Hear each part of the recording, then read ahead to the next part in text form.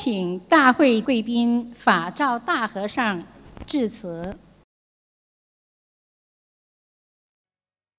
南无佛。尊敬的弘法大会主宾慧律大师，尊敬的比卢寺方丈慧雄大和尚，尊敬的各位诸商长老、各位法师、各位居士、各位来宾，大家晚上吉祥。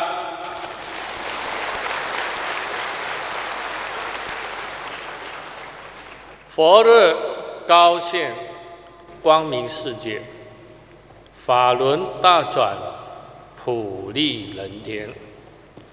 今天是一个值得纪念的喜庆日子。我们相约来到博览中心的第3展厅，在这里隆重庆祝新加坡建国50周年，比如是开山80周年之庆，即弘法大会。此时此刻，看到这个场面，我非常激动，喜乐之情难以言表。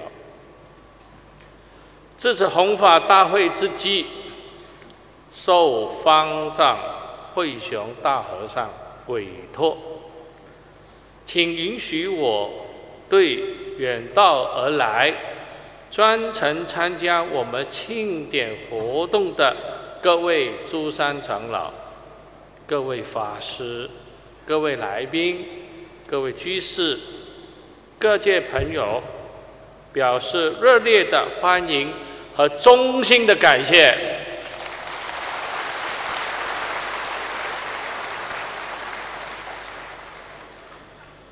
佛法的深奥智慧，是人类生命中最闪亮的明灯。回忆起2005年，比如是开山70周年之庆，慧雄大和尚礼请慧律大师莅临新加坡弘法。当时出世聆听佛法的信众非常踊跃，场面壮观。时隔10年，2015年的今天，比如是开山80周年祭庆，慧雄大和尚再次礼请慧律大师莅临新加坡弘法。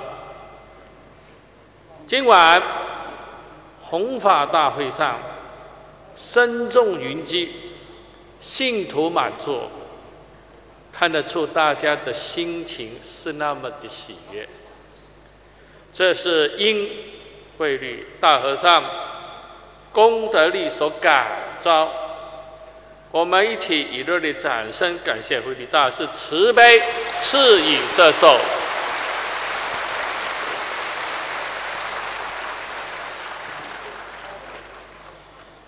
礼敬庄严佛像，能令众生福增无量。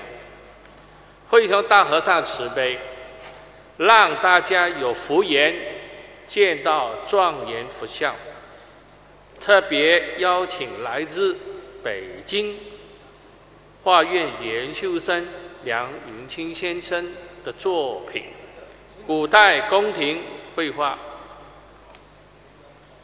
带到新加坡展览。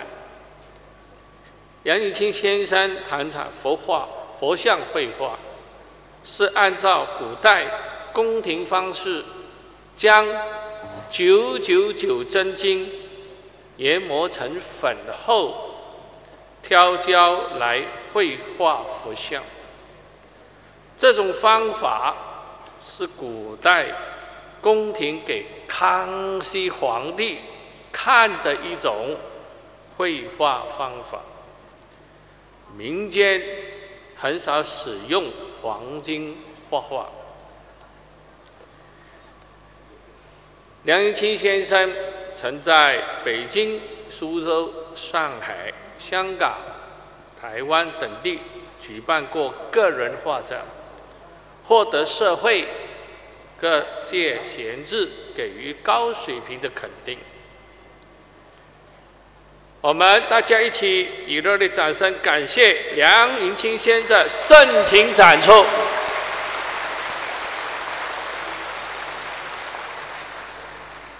最后，祝愿各位诸上长老、各位法师、各位居士、各位来宾、各位义工菩萨们身体健康，60吉祥。谢谢大家。